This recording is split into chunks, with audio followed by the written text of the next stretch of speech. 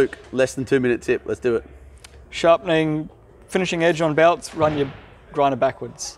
And I run a rail in the front where I normally run my bench rest, and I run a sharpening knife holding jig, and I just run it along the blade and it comes out perfectly. You can see the burr form, and then you can flip the side and you can get a burr very easily, and then you just take it off with the leather.